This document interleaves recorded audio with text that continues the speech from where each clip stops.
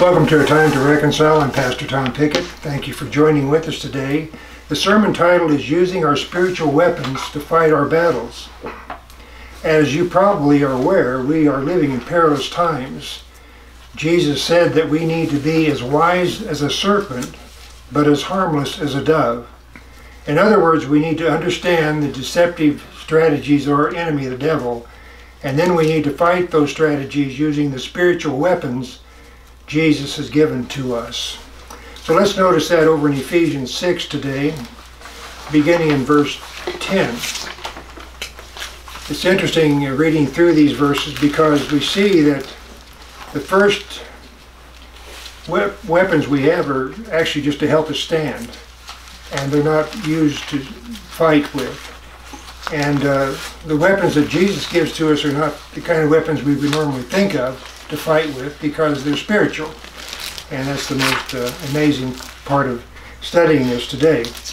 So in Ephesians 6 and verse 10 it says, "Finally be strong in the Lord and in His mighty power. Put on the full armor of God." So that's something we have to do every day, as it says in Romans 12, 1 and 2. So that you can take your stand against the devil's schemes. Because the devil is the god of this world. Jesus has allowed him to be that. And he has schemes that he tries to manipulate people on the earth with. Verse 12, "For our struggle is not against flesh and blood, but against the rulers, against the authorities, against the powers of this dark world, and against the spiritual forces of evil in the heavenly realms." So what the devil and his demons want to do is to try to influence world events and to control them through people. So we have to be on guard against that and to push back. In verse 13, "Therefore put on the full armor of God, so that when the day of evil comes, you may be able to stand your ground, and after you've done everything, to stand." So it's very important in Jesus' understanding of the battle that we have, that we stand. We're able to actually rise up and stand in our position of standing on the rock. Jesus being the rock. So he's given us spiritual armor to put on every day as we begin our day. And he goes through several of these beginning in verse 14. "Stand firm then with the belt of truth." And Jesus is our truth. And so we can trust him. And it goes around our waist, so it gives us strength in our midsection of our body as we're standing. "With the breastplate of righteousness in place." So Jesus has attributed his righteousness to us. So what we have to do is recognize that every day, be thankful for it, and ask the Lord to help us to walk in that righteousness that he's given to us. In verse 15, "And with your feet fitted with the readiness that comes from the gospel of peace." So he's asked us to take the gospel and take it around the world, and to minister to others who have need to be ministered to. So we ought to always be at the ready. Having participated in sports in my life, I realized my coaches were right when they said you had to keep your feet alive, always moving, to keep your balance and to be ready to move. And it all starts with the feet. And so if you're not, you get caught unawares. And especially when you have a message that depends upon the feet being ready, well then it's even more important. So that's what Jesus asks us to do, because he's got the message of the gospel he's given to us to share with people around the world, and he wants us to be at the ready. That's a part of our spiritual armor. In verse 16, "In addition to all this, take up the shield of faith which he gives us." It's his faith that we have and that we express, "with which you can extinguish all the flaming arrows of the evil one." The evil one is constantly shooting arrows at us that are flaming. He wants to get us irritated and get the best of us, make us feel like there's no hope. And yet Jesus has given us all the hope that we need. So we use the faith that he's given us to quench those darts, those arrows. And we say, "Lord, help me." Sometimes the most simple prayer is the most effective prayer. "Lord, please help me." And when we then continue with our faith in Jesus, he helps us to see a strategy that we can use to push back, and then those arrows are extinguished. So we then come down to verse 17. And those two verses in 17 and 18 are very important in understanding them to be our weapons in this spiritual warfare that we're in as Christians. So the sword of the Spirit is talked about here in verse 17. It says, take the helmet of salvation and the sword of the Spirit, which is the Word of God. The Word of God is Jesus. It's Him. It's His thoughts. It's His actions. It's His everything. It's all about who He is. He was the Word in the Old Testament. Now He's Jesus in the New. And so these words in the Bible are powerful. They come from God Himself. They're inspired. The Bible was compiled by Christians back in the 3rd century when they came to a conclusion in Nicaea conference that this was the Bible that we are to use as the written Word of God. So that's been watered down over time by different forces in the world, and Satan loves that, because if he can take away the power of our weaponry, see, what is the sword? You can defend yourself with the sword, and then you can also advance yourself with the sword. So, but how he does that is according to his Word. So if the Word is our basis for fighting the good fight, well, then we're going to be doing well. It says over in Hebrews 4 verse 12, if you'll turn there, if you've got your Bible, please join with us. Hebrews 4 and verse 12, it talks about the Word there. Hebrews 4:12, for the Word of God is alive and active. Is it ever? It is the power of God. And we have it in our hand in this case, but He wants it in our heart. He wants His Word in our heart. So when we speak from our heart, His Word comes out in every situation. It says, sharper than any double-edged sword, it penetrates even to dividing soul and spirit, joints and marrow. It judges the thoughts and attitudes of the heart. So when we're dealing with people who are having evil intentions toward us, we must use the Word to help us help the person. Not to slay the person, but to help the person. So we use the sword, which is the Word, you see, to do penetrating even to dividing soul and spirit. We want the Word to penetrate and to help the person's thinking change. It gets down into their soul, in the joints and marrow. It judges their thoughts and attitudes of the heart. And then the Word can minister to them. And then God uses us to minister that Word. Understanding what we're really fighting. It's not the person. It's the evil forces that have influenced the person to think in the way that they're thinking, which is against you, because they make you their enemy. And we say, no, I've got an answer for you. So here it is.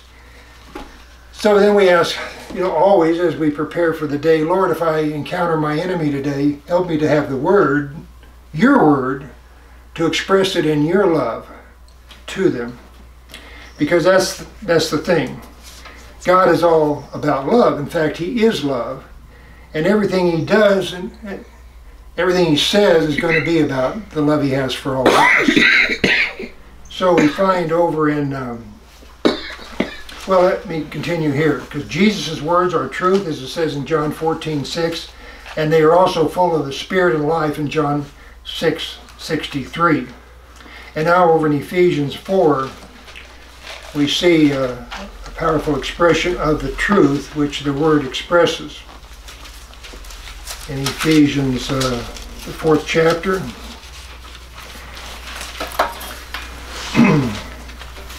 talking about the church today, Ephesians 4 and verse 14. Then we will no longer be infants, tossed back and forth by the waves and blown here and there by every wind of teaching, or by the cunning and craftiness of people in their deceitful scheming, which is what it says there in Ephesians, the 6th chapter. So the devil gets a hold of people, and they resort to deceitful scheming. So the way that the church then deals with that is, as it says in verse 15, instead speaking the truth in love, we will grow to become in every respect the mature body of Him who is the head, that is Christ. So the church has gone up and down over time. They're strong at one time, and then they get weaker at different times because they stop relying on the Word as they should, and they stop expressing the Word in God's love. Always speaking the truth of that Word in love. In every situation, in every circumstance, it doesn't make any difference what's going on, because God always loves us, and He always wants us to love everybody too. So even though scheming's happening, the way that the church then deals with that, and if the church would truly unify today, we'd be a mighty effective force in expressing the love of Jesus Christ to people who need that so much. And it continues here in verse 16. And from Him the whole body, meaning the church, joined and held together by every supporting ligament, grows and builds itself up in love as each part does its work. Each part of the body has its own work to do in regards to the gospel message.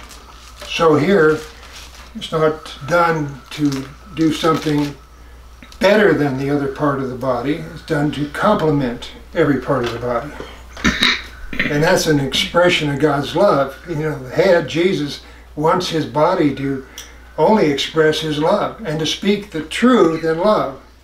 So we have an enemy we're dealing with. The only way we can effectively deal with the enemy is to love them. And there are all manner of ways to express the love of Jesus, because the Word gives us all kinds of ways of doing that if we read it and understand the application of it. That's why there's so many pages of the Bible. This and that and the other happened, and this is God's response to it. So if we really want to know how to speak the truth in love in every circumstance, well, we can. We become disciples of the Word. So we want to now look at Matthew. This has always been a favorite example of mine, for me personally, as well as in preaching. Matthew 5 and verse 43. Because it gets to the heart of the problem. What do you mean, love our enemy? Well, this is what we're going to find out. You have heard in verse 43 that it was said, love your neighbor and hate your enemy. And that was the way some people interpreted the Old Testament. But I tell you, love your enemies and pray for those who persecute you. So here we have a tremendous tool, not only of God's truth, but of His love, which is in verse 18, which we haven't read yet, in Ephesians, the 6th chapter. But here we see how Jesus responds to how we respond to our enemies. That you may be children of your Father, in verse 45, in heaven. So that's who we are. In Jesus Christ, we've been reconciled to our Father, and we are His children. So here's the way His children respond. He causes His sun to rise on the evil and the good, and sends rain on the righteous and the unrighteous. In verse 46, if you love those who love you, what reward will you get? Are not even the tax collectors doing that? Right, so everybody does something to get something. But in Jesus, we give something to give something. We don't expect any return except that they're going to be blessed. And if they're blessed, then we're blessed. Now, usually more than that happens. When a blessing occurs, there's something else that happens as well. But you can't look forward to counting your chickens before they hatch, right? So you have to just trust in the Lord that Him loving us unconditionally when we were His enemies, before we knew Him, actually is paid off for Him today, because now we believe in Him. And we're thankful to him, and we love him as he loves us. We try to, at least. So it's the most effective tool there is in fighting the battle. So if we have an enemy, and I know we do, because we all have enemies, people who are against us, this is the thing to do. Because we're his children. We're the children of our Father, and therefore we're the children of Jesus. And he says this is the way to fight the battle most effectively. In fact, let's go back to Ephesians, the 6th chapter. Ephesians 6 and verse 18.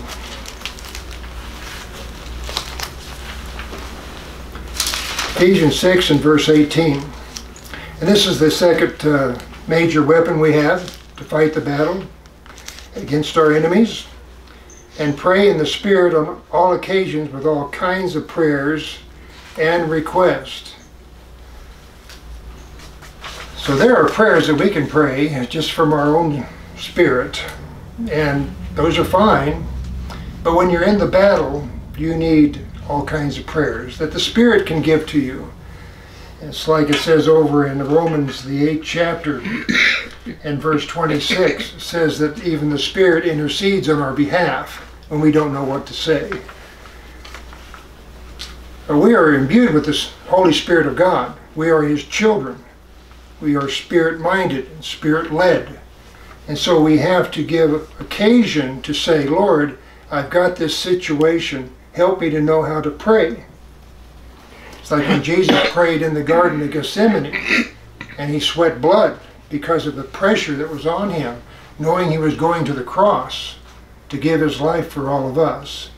You see, he prayed the prayer that God gave to him to pray. God's good like that.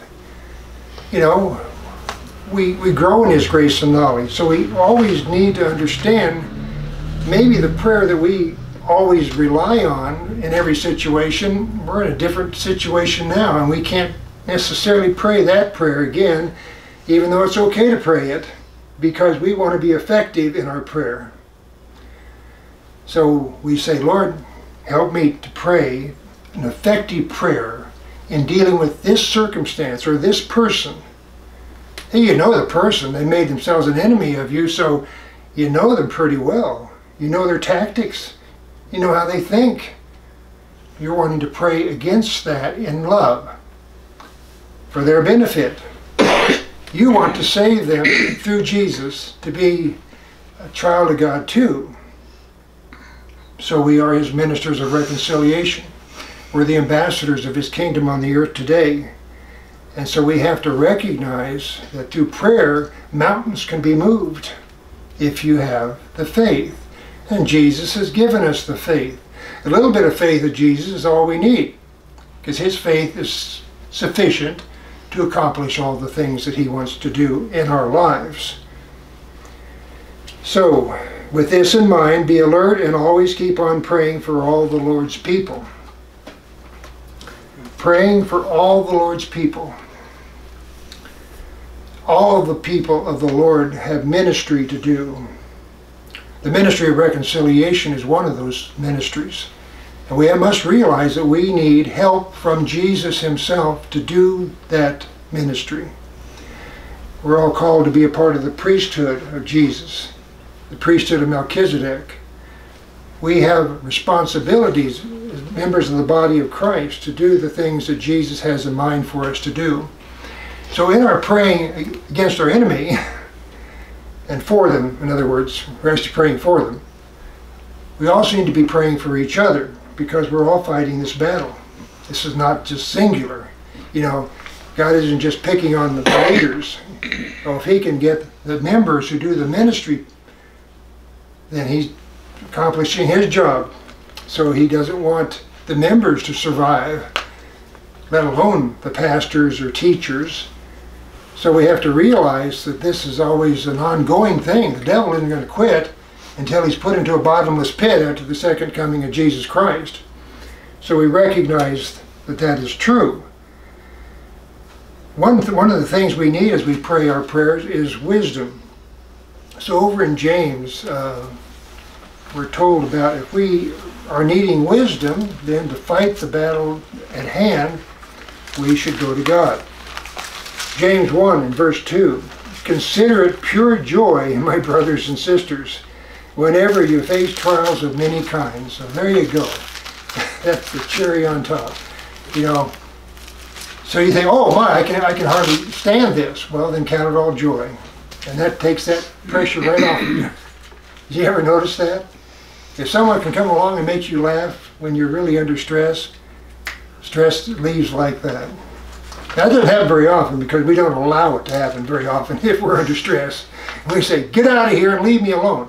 See, because we like the stress, our own stress.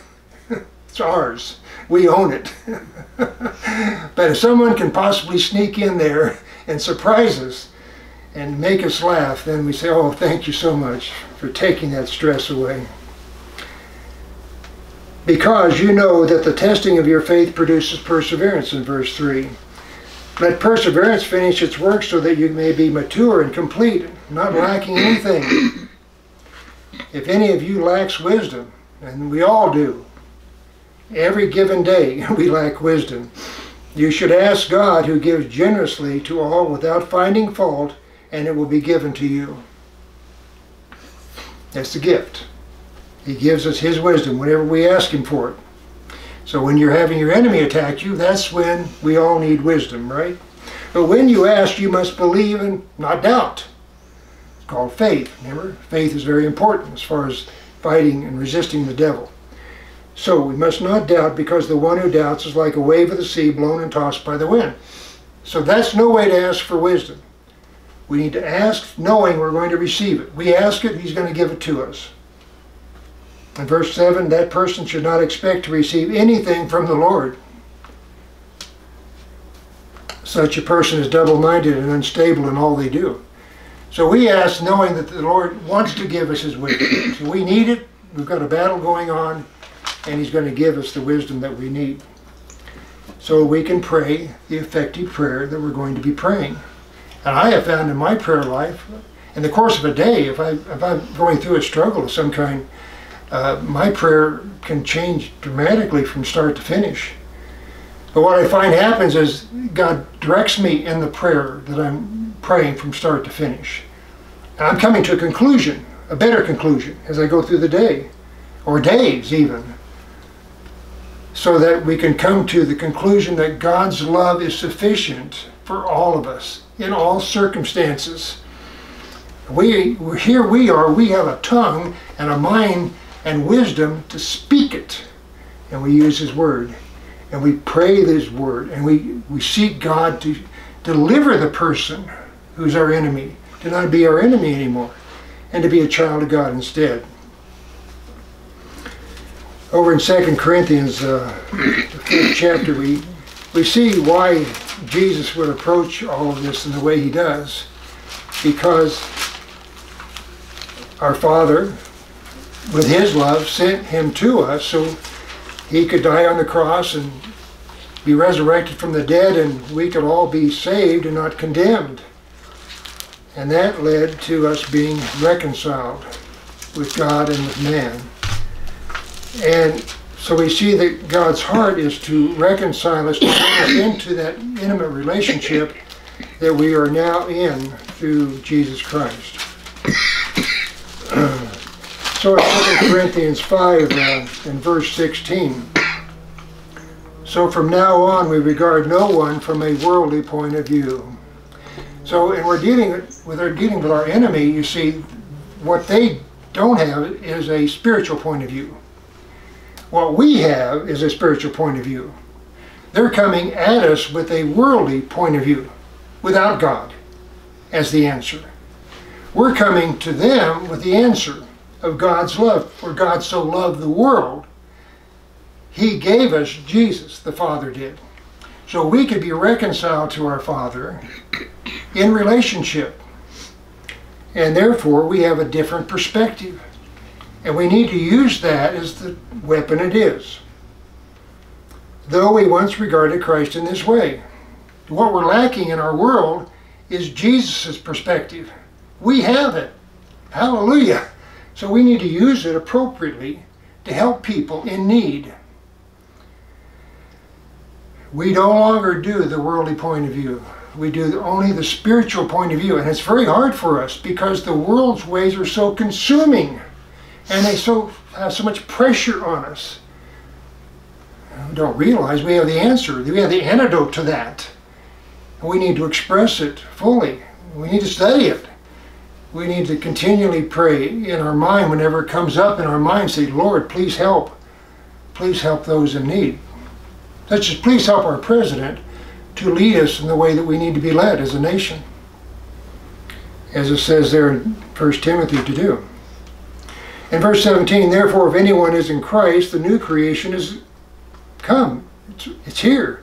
We are that new creation because we have received what Jesus has given to us.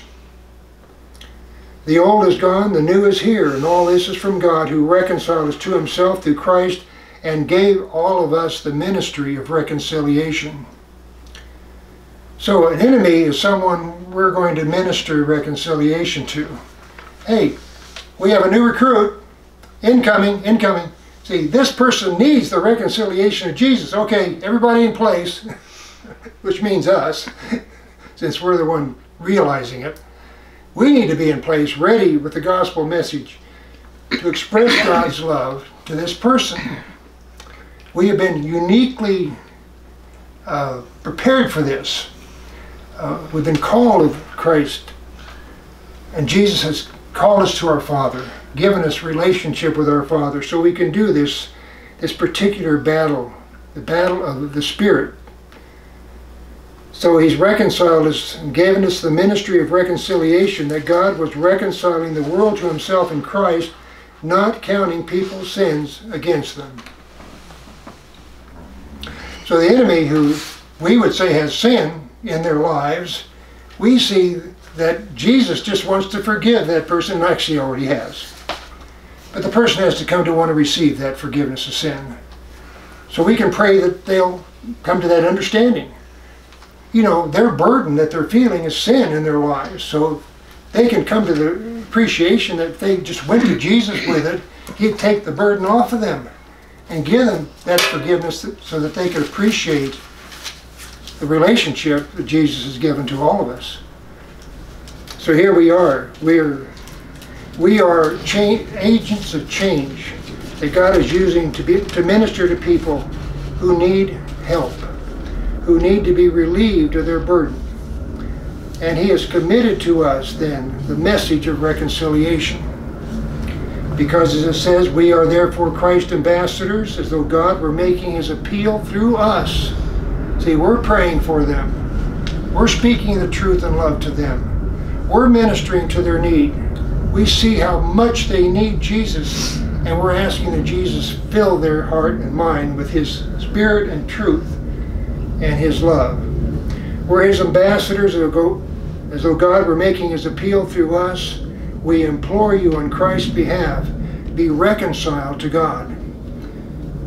We have been given the righteousness of Jesus Christ, so we don't need to worry about whether we are in a right place or not. Jesus has put us in place to be his effective ministers of reconciliation, therefore being his members of his body to speak the truth in love, and that we can effectively use his spiritual weaponry to bless people with, to show them the fullness of God's love so that they can have the full benefits of knowing Jesus just like we do. We thank you, dear Heavenly Father, for giving us Jesus, who's given us the truth for his members of his body to fight the good fight.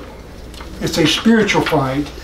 You're already the victor, but here we're fighting out the last battles of it.